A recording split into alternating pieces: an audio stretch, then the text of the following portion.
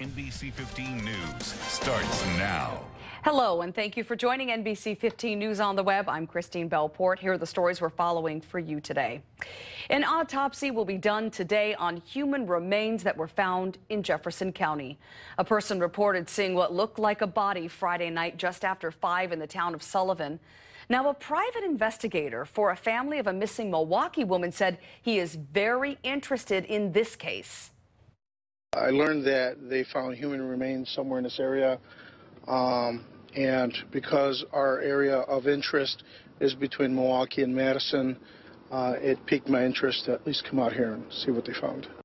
Kelly Dwyer went missing from her home in 2013. The last person seen with her, Chris Zacco, is behind bars on a separate conviction. Private searches for Dwyer were already planned to start up again this week. The Brewers are holding a press conference late this morning to announce a replacement for manager Ron Renicky, who was fired last night. General Manager Doug Melvin says over the last 100 games, the team has not performed at the level it should. There are rumors they've hired former player Craig Counsell as a replacement. The Brewers are off to a 7-18 start so far this season. Governor Walker has signed a bill that creates statewide regulations on ride-sharing companies like Uber and Lyft.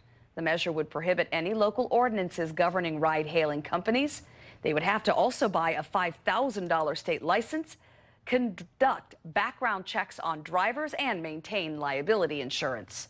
Those are the stories we're following for you today. Go out and make it a great day.